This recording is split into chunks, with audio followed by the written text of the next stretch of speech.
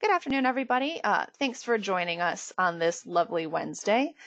Today, we are hosting this webinar, GMP certification for cannabis and hemp.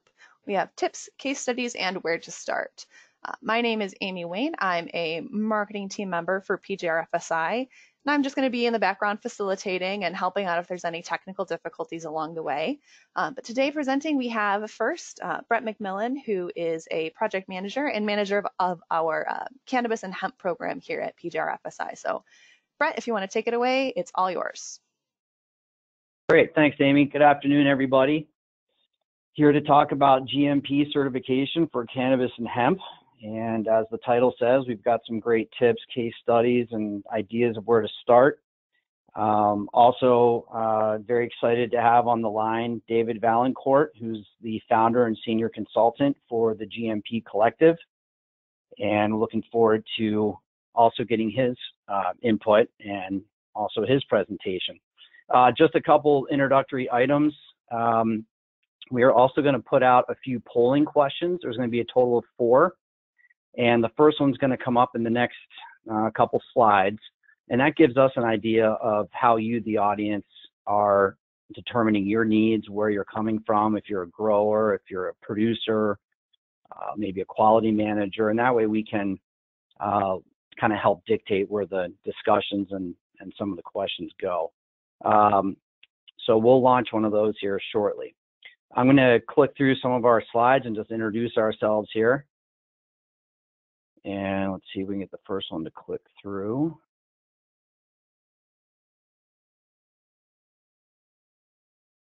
David, are you able to click through on your end? There we go. That's me.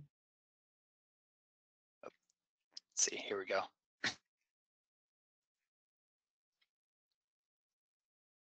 Okay, great. So who is Perry Johnson? Why are we, hosting this webinar? We are a family of companies, starting with Perry Johnson Registrars, which is a globally recognized certification body for numerous ISO standards. We have offices, obviously, here in the United States. Our headquarters are in Troy, Michigan, and we have other offices around the globe. And we are an accredited certification body, meaning we have been audited by folks that come visit us as to our competency to award certification to you. We also have our Perry Johnson Registrar's Food Safety Division, which handles numerous types of food safety manufacturing certifications, also GMP, good agricultural practices, USDA organic, and other programs that we're going to get into more detail here in a bit.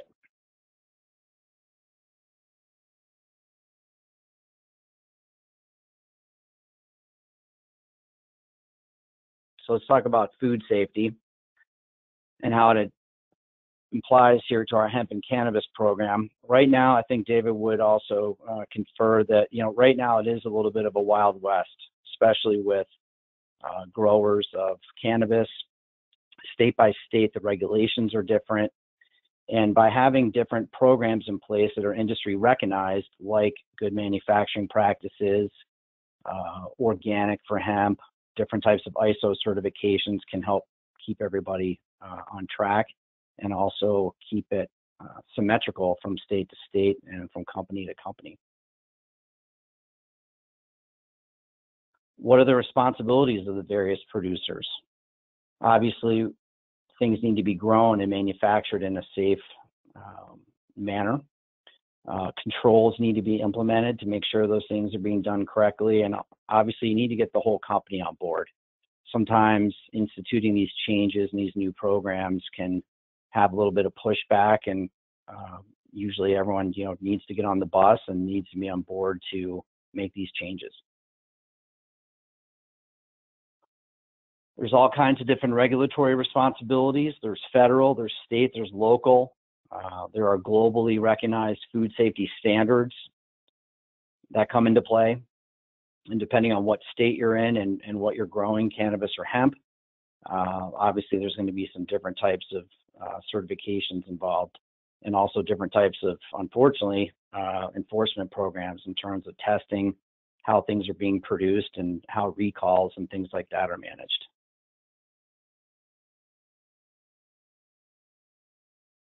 So we're going to be providing the audits, the certifications outside of the regulatory requirements because we are a private third party for that certification. So based on different sets of food safety standards like GMPs or HACCP, different companies can acquire and achieve these certifications by going through those audits. In terms of hemp and cannabis regulation, and I know David's going to talk about this here in a little bit. Obviously, hemp and cannabis, they've turned into two different divisions. A lot of this was, I think, socially kind of clumped together, and I think anybody that's on this call would understand that hemp and cannabis are two different crops, obviously, two different sets of chemicals, two different industries, and they're obviously being regulated differently on a federal level and on a state level. The types of regulation vary by state. A lot of the states have turned in their hemp programs to the feds to be reviewed. Some states require accredited testing of the product. Some states do not. For instance, Texas requires 17025 accreditation for testing labs that are testing hemp for potency and also for any other microbials.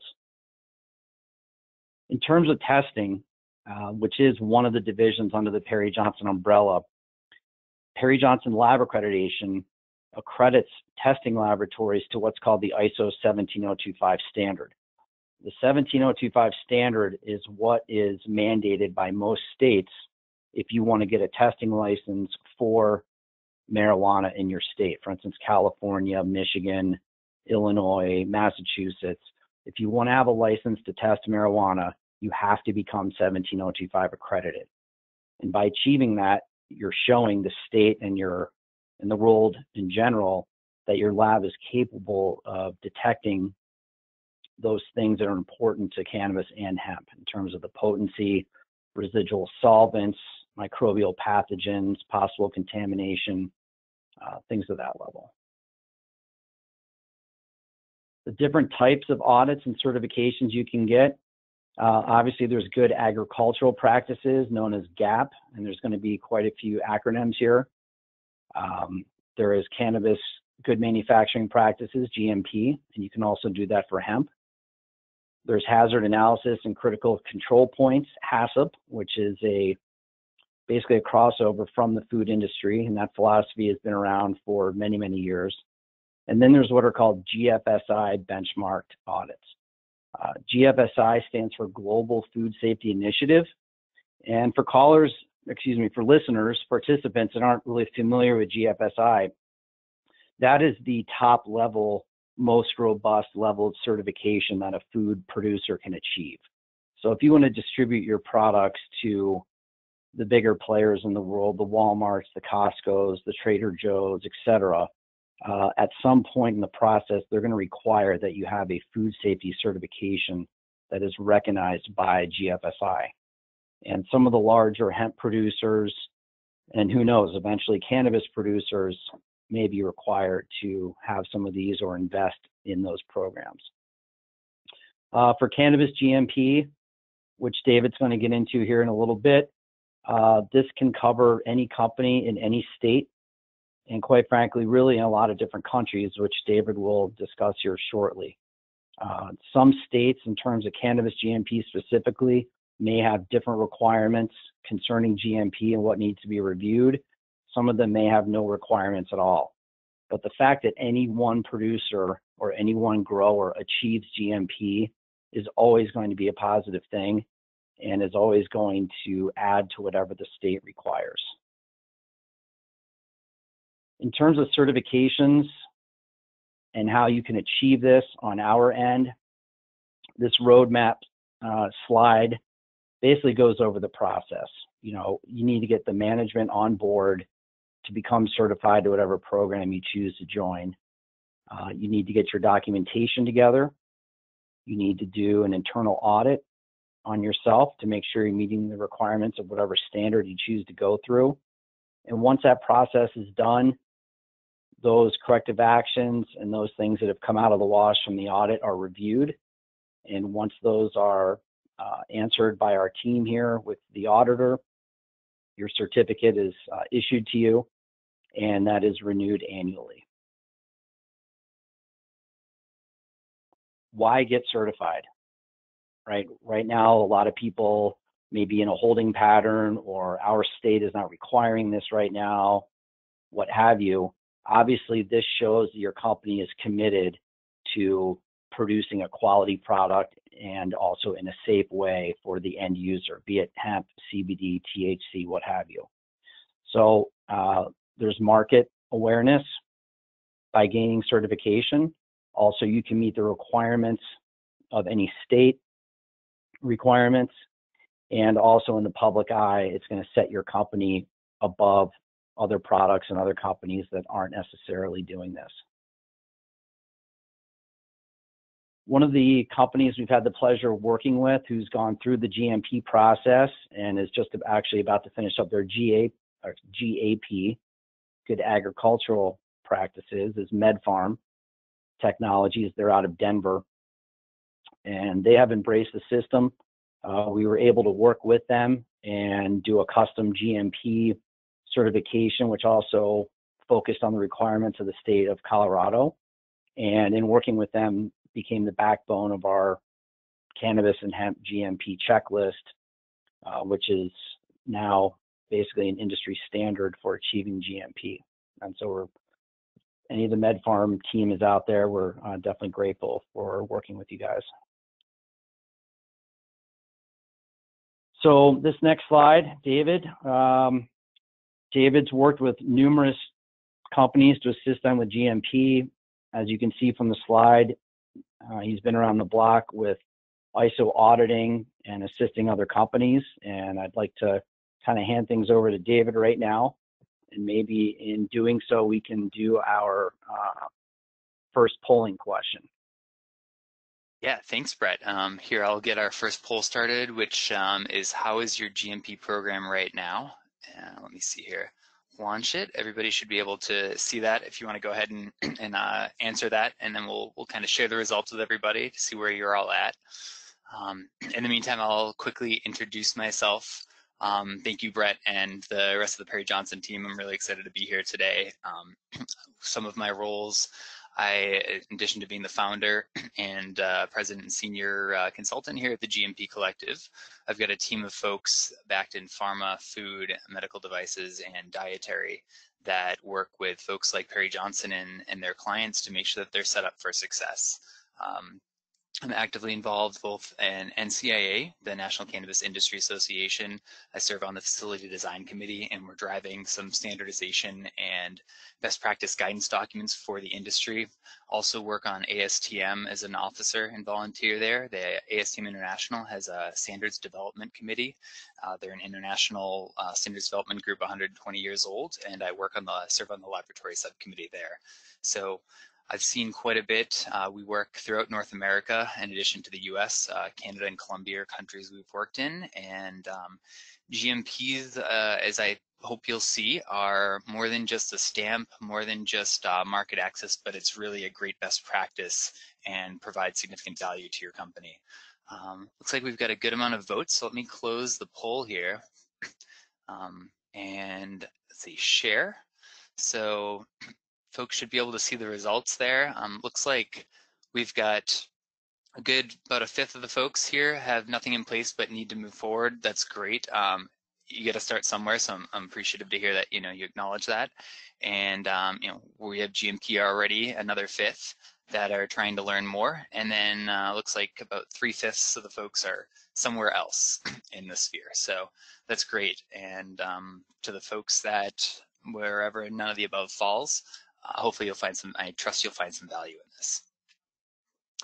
Let me move ahead here. So what is the objectives that I want to get across here? There's kind of three main things, and that could really be boiled down to one thing. And hold on 1 second, let me just make sure that we've got the poll closed.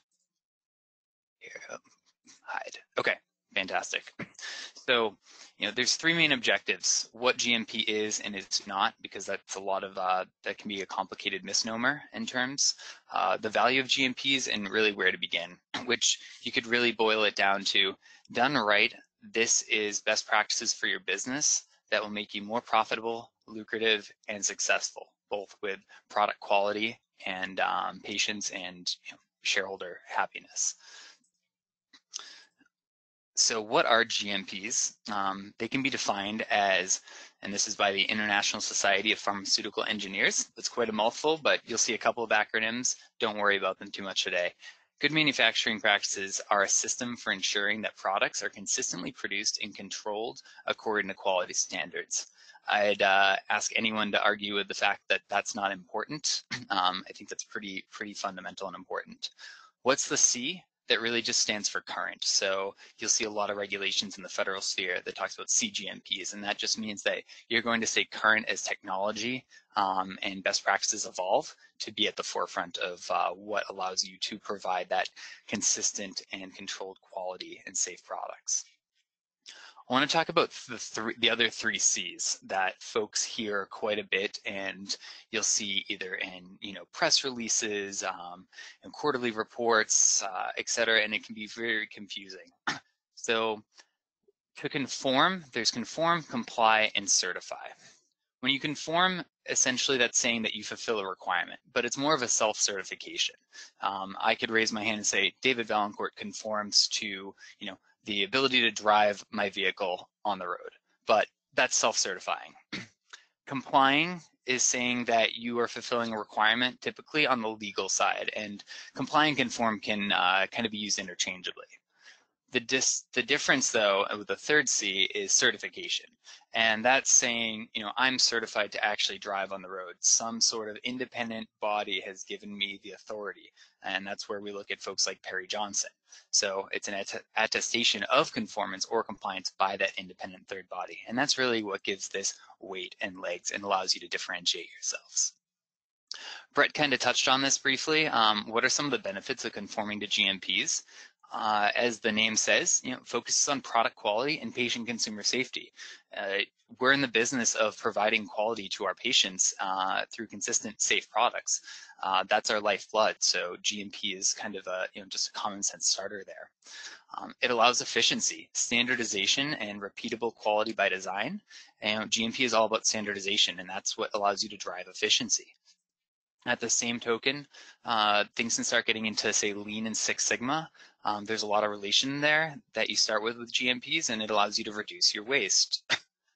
GMPs also ensure traceability, which from a management level is very valuable in terms of you want to understand where you're at and where your products are at and control your supply chain and know that if something went wrong, you can dial back to where did things go wrong. You have full traceability and visibility into your operation. This all kind of combines to provide tangible evidence of quality and safety, which again, if you didn't write it down, if you didn't do it, it's not documented, it didn't happen. So how do you prove to your consumers, to the third parties, to your board that you have done things correctly? It provides that. And then finally, we'll get into this a little bit, export opportunities. It provides you with a baseline, as Brett was referencing with, say, the GFSI certifications for food, to get into the Trader Joe's, the Whole Foods, to get into the external and, international marketplace. So I wanted to show this, start off with kind of this image of, food and ag and spices.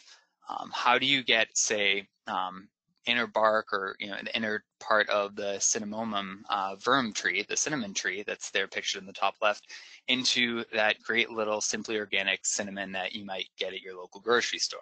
Same with black peppercorns. There's a global standard for that, and it actually revolves around it's a Codex Alimentarius. It's put together by the World Health Organization and the Food and Ag Org of the United Nations. There's a standard for that. It's been around for several decades, and it's the Code of Hygienic Practice. Use that and keep that in the back of your mind, because that's one tool and resource to look at in terms of making sure you have best practices in place. On the food side, which is where the Perry Johnson certification scheme comes in place, Part 117 here of the Code of Federal Code of Federal Regulations, and again, this is a mouthful because we're dealing with fun government agencies. It's current good manufacturing practices, hazard analysis, and risk-based preventative controls for human food. So there are standards for this that can be adopted to cannabis. Same in the dietary and natural products. There's same 21 CFR, just part 111, and that's your current good manufacturing practices for dietary supplements. And then without going too deeply into all of them, there are several other GMPs. So we like to talk about it as, think of it as flavors of GMP. So you've got your pharma GMPs, your cosmetics, and medical devices are other predominant, very common GMPs in the world. So that said, what is GMP? And if there's anything that you take away, I found GMP to be a buzzword for good or for bad. Perhaps it's what got you guys here to listen and interested, so you wanted to learn more. Think of it as best practices for your business. So there's the magic GMP triangle that I like to talk about, and it involves personnel and organization. I intentionally put that at the top because, as you saw in Brett's one of his earlier slides, management commitment is key. Without that, we don't have anything. You need the personnel on board, you need the organization in order, you need job descriptions, and you need order. You need materials and processes to be controlled. Again, how do you know that your product is safe if you don't know where your raw material is coming from and you're getting it from 5 different vendors that have no proof of similarity? One set of, there's different olive oil grades out there. Making sure that you know which kind of material and which specification and grade you're going to is really important, and to be able to have documented proof of that. Same thing on your processes. And then, the third part of that triangle is your equipment and rooms in your entire facility as a whole. So making sure that it's qualified, making sure that you have adequate storage space, and documented evidence that you've actually thought through that. So I'll dive a little bit deeper into the personnel and organization side. Training is important. How do we know how to produce things in a standard way? I like to tell folks, I want you to be able to go on vacation as, a supervisor, manager, or, just more, if you're more than one person that does a certain process, be on vacation at the beach in Bermuda and not have to worry about a phone call at 8 p.m. on a Thursday night where I don't know how to fix this machine because I wasn't trained on it and I need you to help me. There needs to be a process for that. Certainly exceptions happen, but make sure there's training in place so folks know what to do and they can do it consistently while you're out on vacation. That aligns with adherence to procedures. Make sure you actually have procedures. And then make sure that you have a good quality system that connects all of these dots together to be able to provide evidence and show continuous improvement. On the equipment and rooms, a couple of questions you want to ask yourself. Are they adequate? Do you need negative air controls or positive pressure? What kind of, is it easily cleanable? What's your surface? What's your walls look like? What's the lighting? Is it reliable? Is your equipment going to break down all the time? That may not allow you to achieve your objectives. You can follow Murphy's Law and have things fail when you least expect it or don't want them to on, again, say a Thursday night before you have to get a massive shipment out Friday morning. Is the equipment and rooms qualified? It's kind of like cars that come off the assembly line. They don't just say, "Oh, it works, trust me, go take it and drive 90 miles an hour down the highway." Qualify that the brakes work first and do a safety check.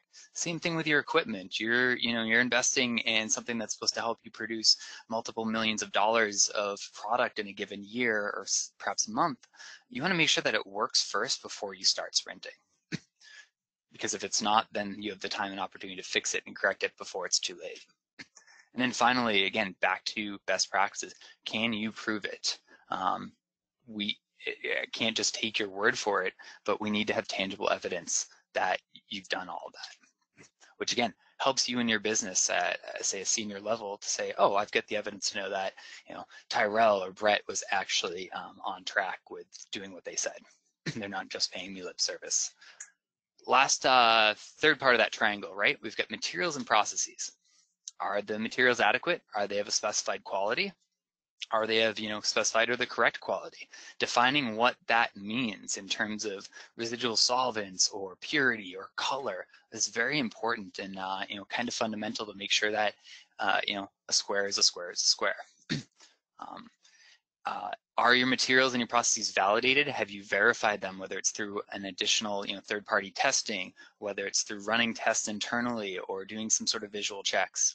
Again, can you prove it? Do you have documentation of this? So before I jump into the common mistakes here, I'd like to ask the question of, what does your system need help with most? So for folks that perhaps are in this place, are operating a business, are interested in GMPs, let us know. Is it documentation that you think is weakest? Is it your physical process? Is it overall, or is it you're great, none of the above? So I'll give you folks a few seconds to finish that up. And by a few seconds, I'll give you about 10 more.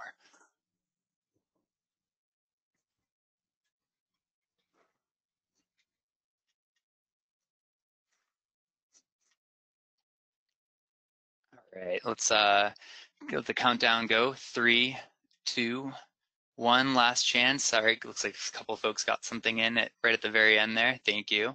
So great.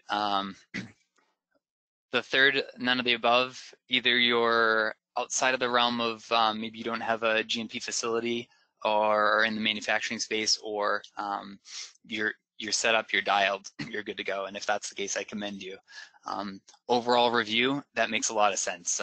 Perhaps one over the other is hard to say. And I find it great and interesting that the 14% that the documentation physical process review is equivalent there. So best way to say is, let's just start with an overall review and look at some of your weakest links, low-hanging fruit, and work on those to improve.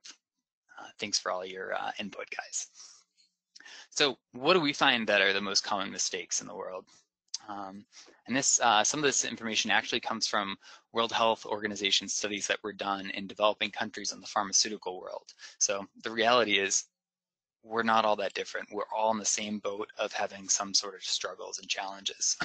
The top mistakes tend to be facility and equipment based, raw materials handling, and quality control,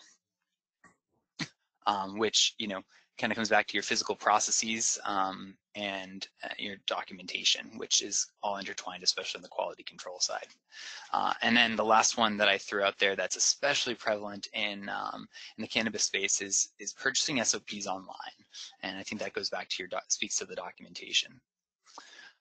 So on the facility and equipment side, you want to look at things like making sure that your room is fit for purpose. Do you have a change room in place? How are folks actually segregating their their street clothes from their PPE where appropriate? And that's to say that full PPE Tyvek suits are not necessary in every area. You can take a smart approach and let the data drive you in terms of where are your highest risks, where do you need to have the most amount of PPE to go into certain areas. But it all starts with having a change room, so you have that basic layer of safety and hygiene.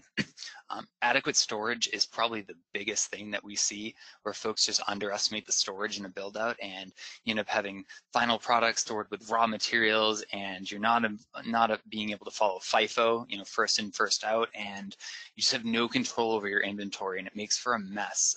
When I watch and see, say, 7 packaging people sitting around for 3 hours because they didn't realize they were short of some material, whether it's glassware or caps or filler ingredients, because it was stashed in the back and they thought they had it and it disappeared. That's real time and money lost in efficiency. So having adequate storage is, again, it's GMP, but it's also just best practices to allow your business to be more efficient. And then what's the cleanability of it? If you can't easily clean it and it's a critical component that needs to be cleaned, that's also an issue. So starting at the design phase is really important. And with raw materials, again, specifications. Start with some sort of specifications that you want your vendors or raw material suppliers to be able to provide you with, and be able to show that they can meet it, whether it's color, viscosity, percentage of residual solvents, etc. Are those ingredients safe? Kind of a basic check there. We look back to the vaping crisis. Nobody wants to be that person that was responsible for injuring or, worst case, leading to somebody's death. That's what will sink a company in many ways. So make sure that your ingredients are safe. Do that basic check. And that all comes back to a supplier qualification program. And it can be a very simple one-pager to start with a questionnaire that you ask your supplier some basic questions. From the government, Brett alluded earlier to ISO 9001. If you don't have an ISO 9001 quality system, most situations you want to do government contract work, that's the basis. So you need to have some sort of attestation, and that comes back to the same, Whole Foods and Trader Joe's. They're going to qualify you. They're going to make sure that you have some certain ducks in a row. You should be doing the same down your supply chain. With quality control, whether you're doing this internally in-house or you're required to in the cannabis space to send it out to a third-party testing lab, what are the specifications they're testing against? If your state doesn't require it, ask your individual testing lab. They should provide you with the LOQ and the testing reporting thresholds. Are your samples representative? I've seen, there's the common term of cherry picking. That can, there's reasons why folks want to do that, but that's not allowed. You have to have a representative sample, and you want to have a representative sample to know that you're producing a product that's actually consistent within a certain degree of specification. So how are you getting to that? What questions are you asking? How are you doing your sampling plan? And really, a lot of folks, and again, I don't blame the cannabis space. I like to push it back on regulators and say the regulators have set a lot of the cannabis folks up for failure because they require final product testing, and that's it. And when you look at any other industry, you're doing smart checks along the way because you don't want to just, sprint and then pray that your product passes the final testing. Wouldn't it be great to know before you've spent all that time and labor for, say, $500,000 worth of batch material that there's something wrong before you send it to final testing? So be smart about your testing. We can help devise smart strategic testing schemes that are, again, work smarter, not harder. And of course, the safety of raw materials. Standard operating procedures, I kind of alluded that to a bit ago. And before I jump into these, I'd love to just ask one more question, which is, how is your documentation set up? So open the poll for perhaps one last time and let me know, how's your documentation in place? Do you have nothing in place right now? Do you have spreadsheets and basic procedures? Do you have a software program, or are you somewhere outside of all of that?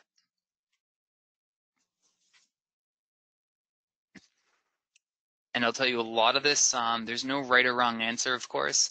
A lot of this really depends on where you're at in your operation, how big and complicated and sophisticated you are. So I'll give folks about 3 more seconds and we'll close out. 3, 2, 1, going, gone. All right, thanks everybody. So looks like about 40%, almost half, have nothing in place right now.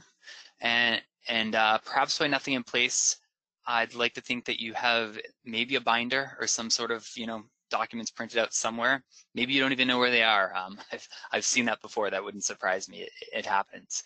And you have spreadsheets and basic procedures. That's fantastic. Some sort of traceability, and with spreadsheets, you can actually, you can work with that data and you can actually analyze it and look at things much more efficiently than if you're having to thumb through paper records.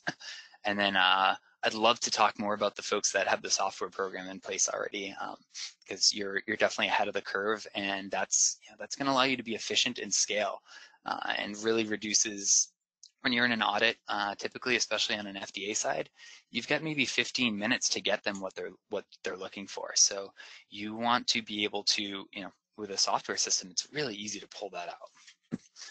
So kind of getting back to SOPs there. These are living documents, and when I made that mention of one of the biggest issues we find is folks just purchase their SOPs in a bundle.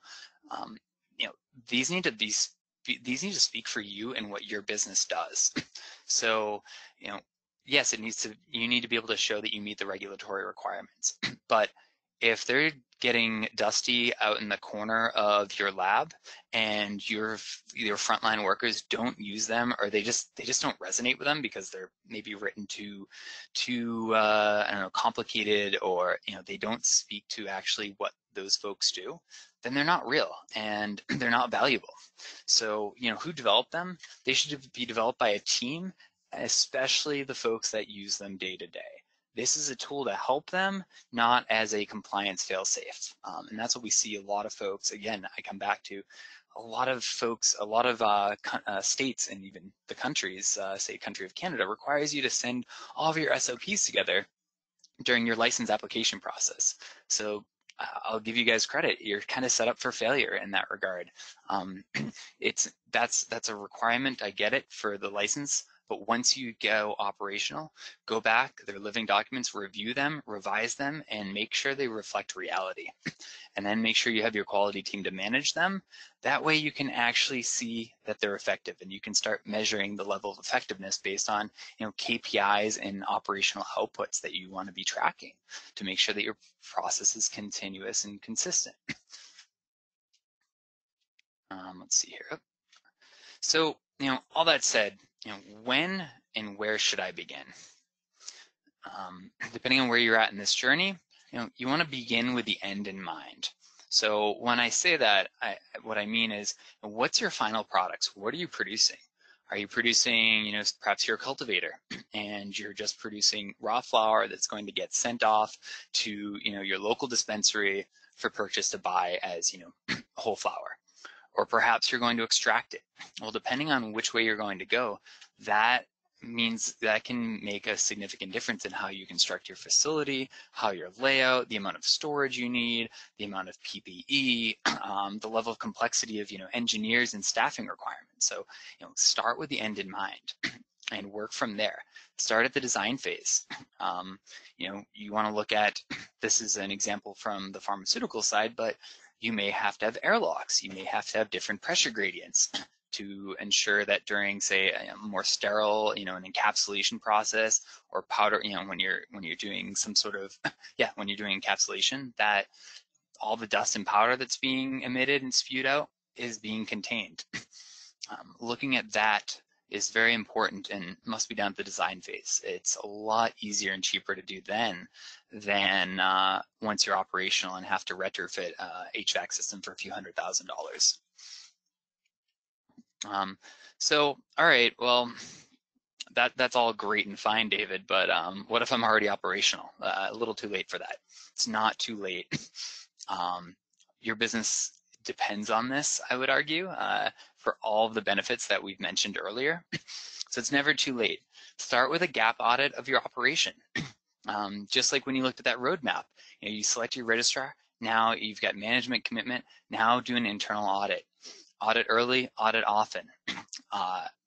In the case of just getting started, when you're for the GMP road, despite being already operational, focus on your structural and physical components first, because those are the things that can be deal breakers.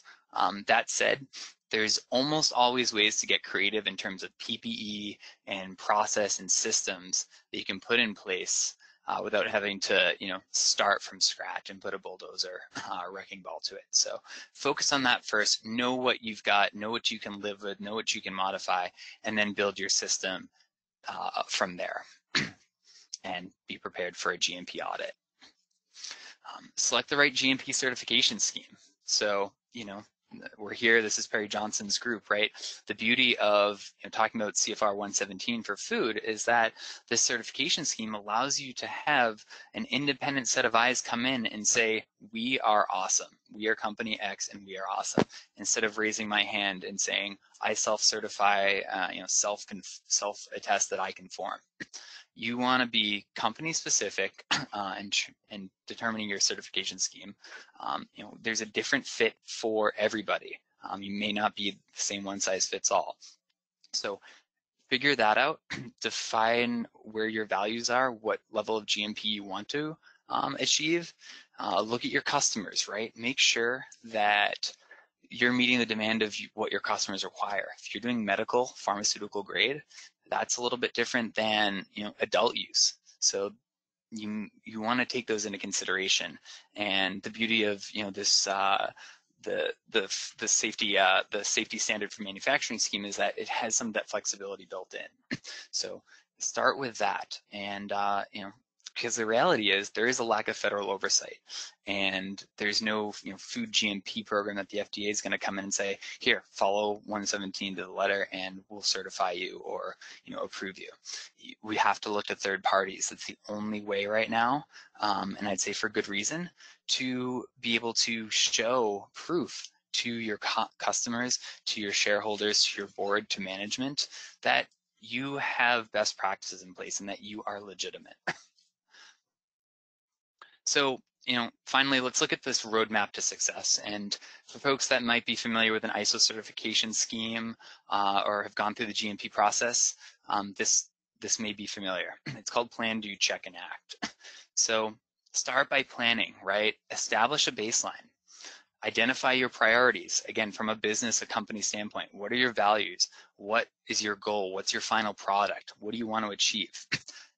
Identify those goals and establish a baseline. You need data, right? Even the most fundamental data of your output per gram or output kilowatt per gram, something like that. Start with your baseline. Then go ahead and implement it, right? Make sure you have a plan to achieve those goals. How are you going to measure it? How are you going to monitor it?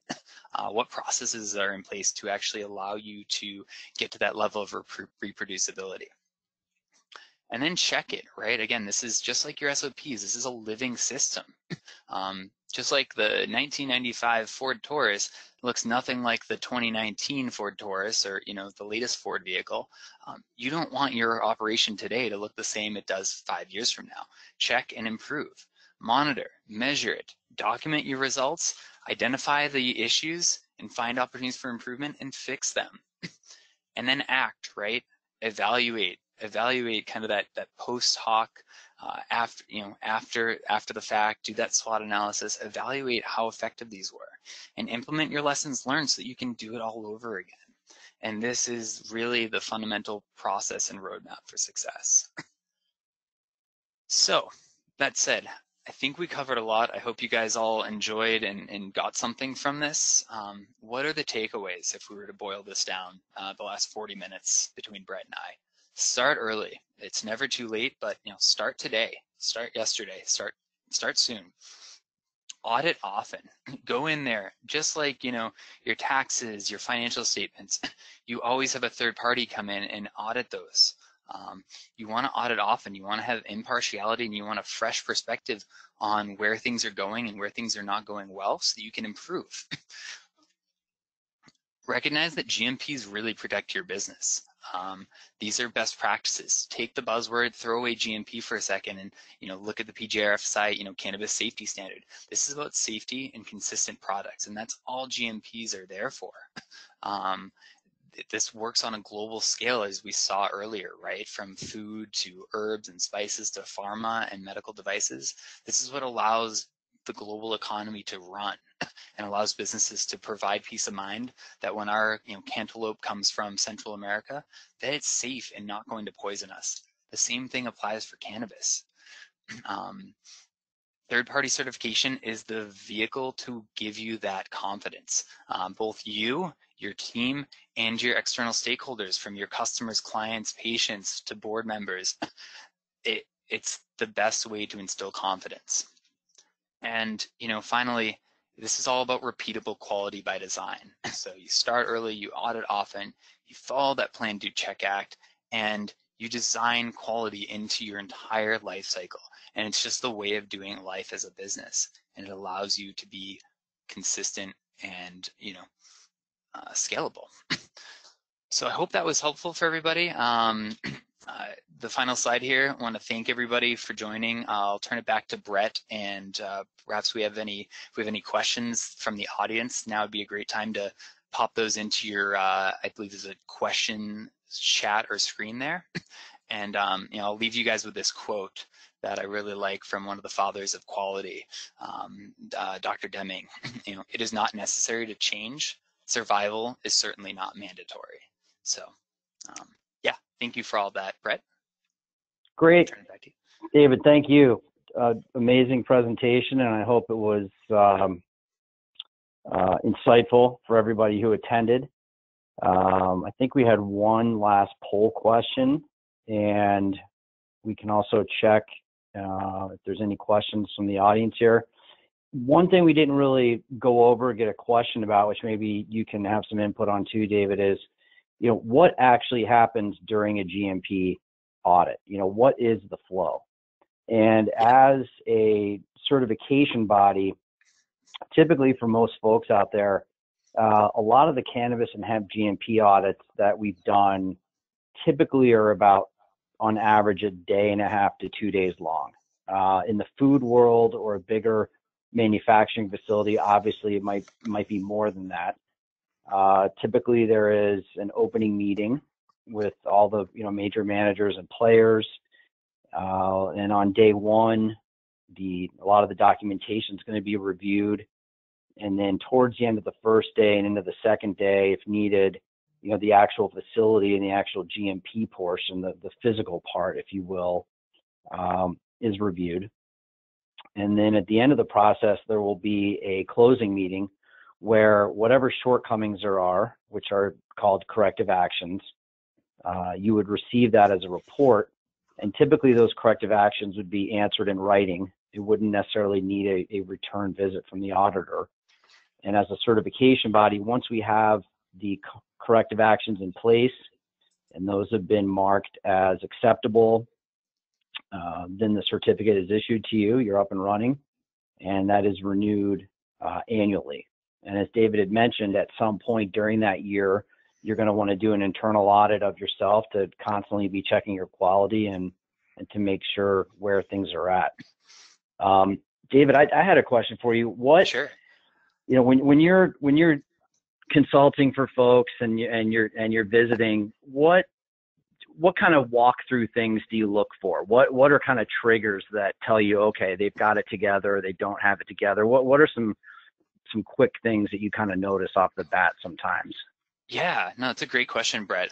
And the one thing I'll add too before I answer it is to add to your comment or your statement about how this process works on site is we as auditors, when we're coming in, when I've got my audit hat on, we're looking for conformance.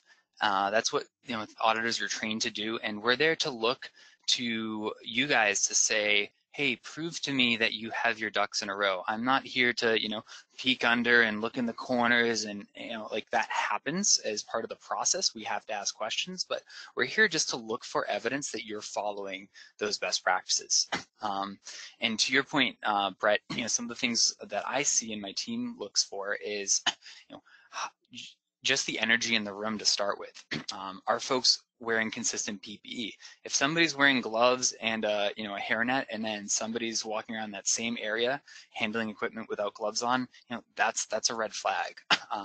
Looking for labels.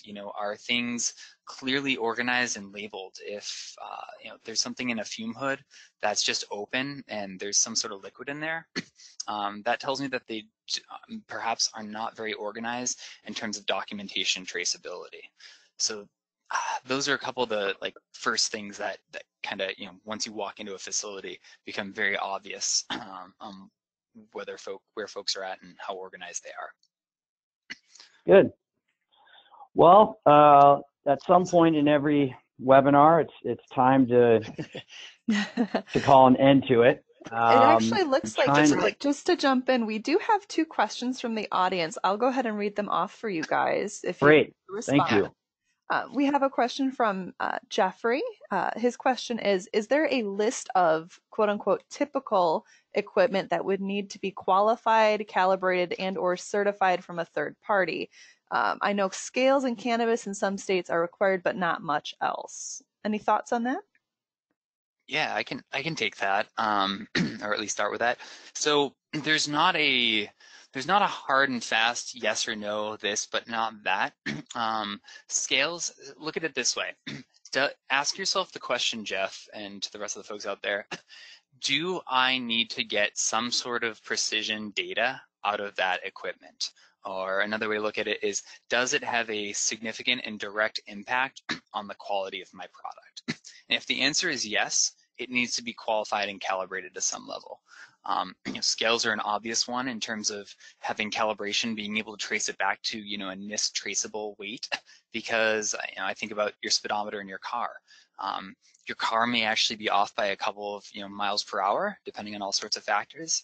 If it was off by 10 to 15 miles an hour, and you got pulled over by the cop, or say the cop's radar detector or laser was off, you want to make sure that's calibrated and that's precise. If they say you're going 70 and your speedometer says 60, that's a problem. You need to make sure that that's standardized. In terms of other equipment, though, looking at there needs to be some level of qualification. So, as simple as installation qualification of, say, your extractor, or a pneumatic pump, making sure that you have the spare parts in order, making sure that you verify that it actually works consistently. The answer really should be all equipment needs to be qualified. The degree of qualification, say on the calibration side, may differ depending on the complexity of the instrument. So I hope that helps. Yeah, that's a great answer. It's very comprehensive.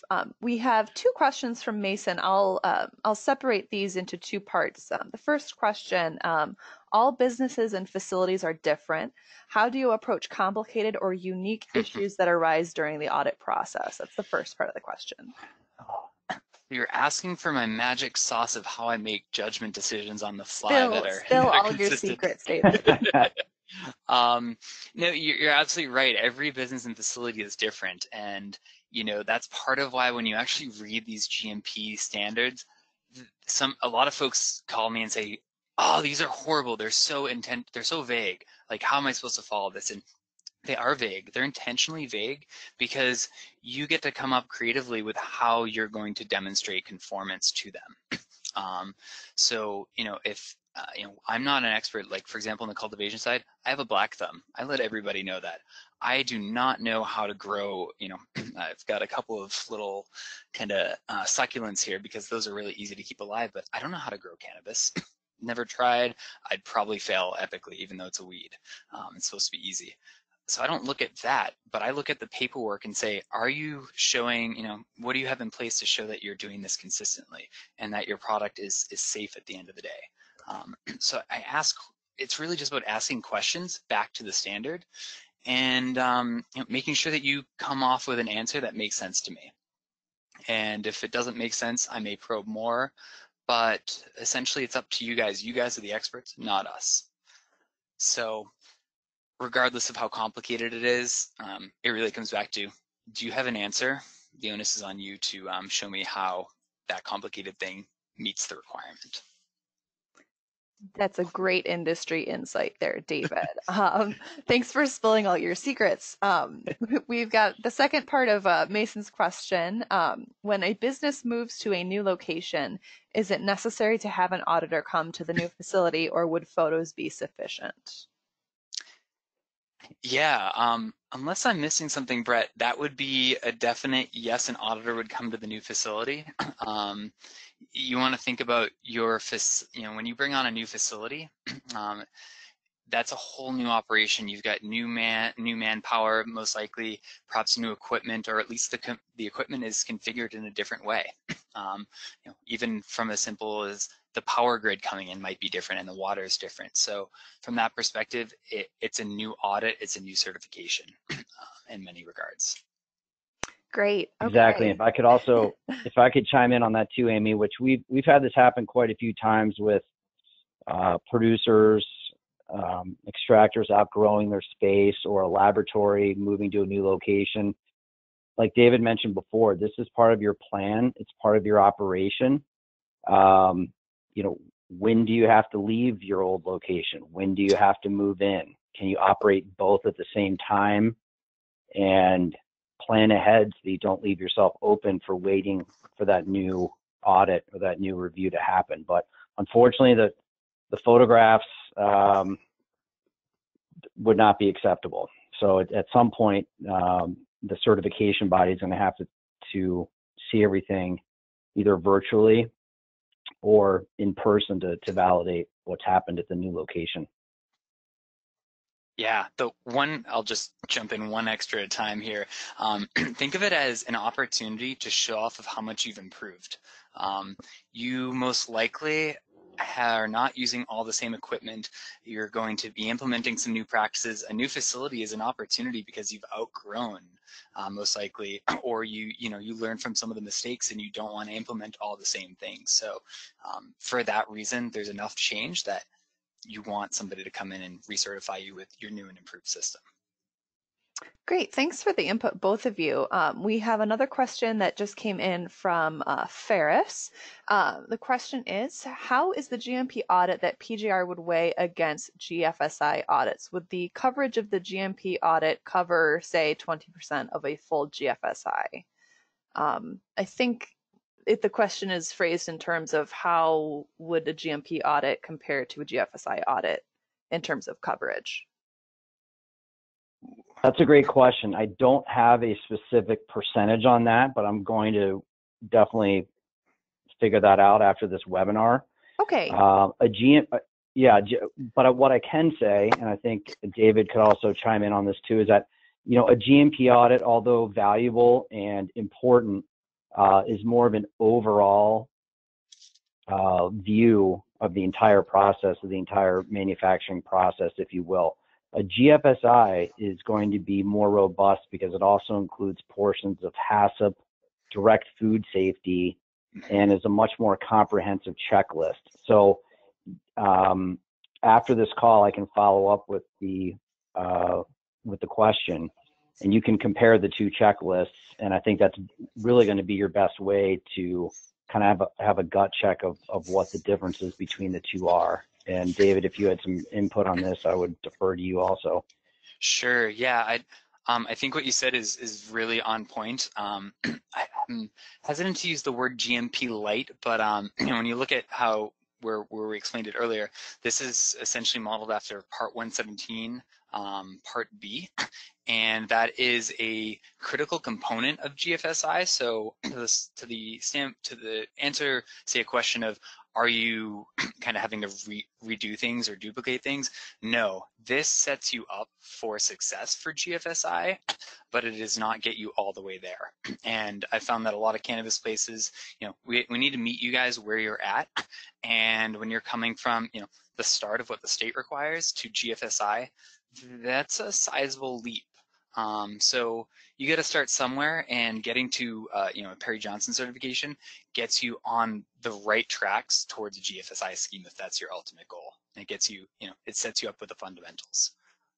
Great. Yeah, no, if there are any questions, as you can see on the screen, there are some contact emails. If you have specific questions directly regarding your unique circumstance or something that maybe wasn't covered in the presentation fully but was mentioned as a side note, please feel free to drop us a line. PJRFSI@PJRFSI.com is the direct line, and we can connect you to pretty much anyone. So if you wanted to speak to Brett, we can get Brett a message through there.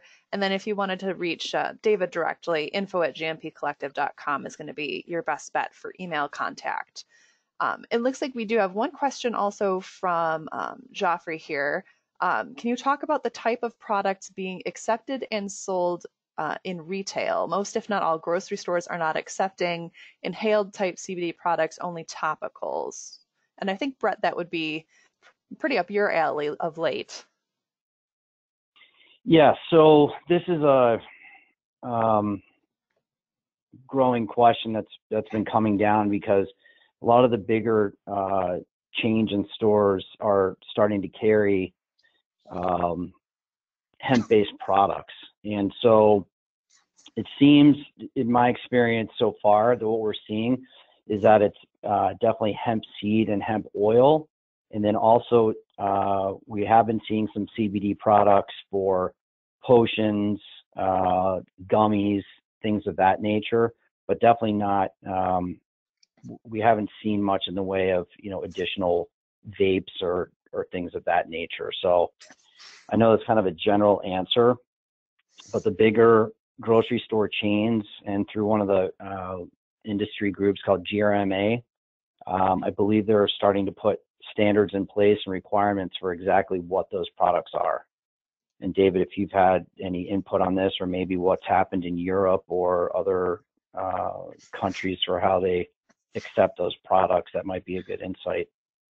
Yeah, I mean, you definitely, let's see, I don't want to just duplicate what you just said, but I'll try to, if I can add, a lot of what we see and why what Brett just said is the case today is because of a lack of, supplier qualification. So I definitely don't see vaporizers becoming, something you'll see in Trader Joe's or even, your local grocery store or dollar store in the next, year or three. But in terms of, tinctures and edibles that are, again, CBD based, if folks can meet those requirements, whether it's through the GRMA, and again, going back to a GMP certification through Perry Johnson is the perfect way to start to show that you're on your path towards meeting specifications from an independent third party, is what's lacking right now and preventing a lot of folks from being able to put their products on the store shelves. Great. Thank you so Good. much, David. Yeah. It looks like that was our last question that had come into the question box. The one question we didn't get that we normally get that I'll just clarify for everyone, this session has been recorded. So if you'd like to review it, you missed a couple slides at the beginning or you just wanted to double check, it will be uploaded to our YouTube channel.